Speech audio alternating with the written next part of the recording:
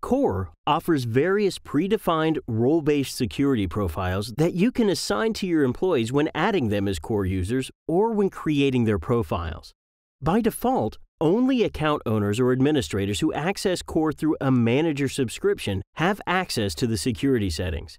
But you can change the permissions so other users can make changes in the security module too. You can then change or customize these profiles to fit special needs or preferences.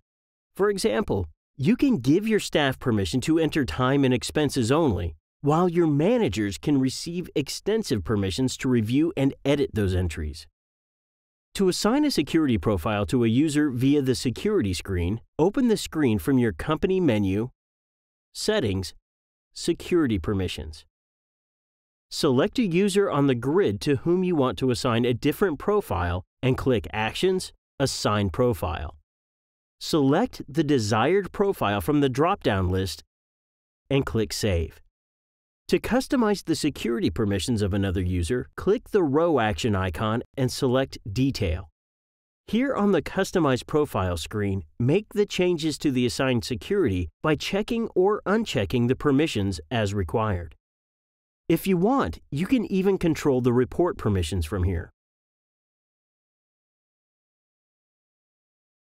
When you're done, click Save.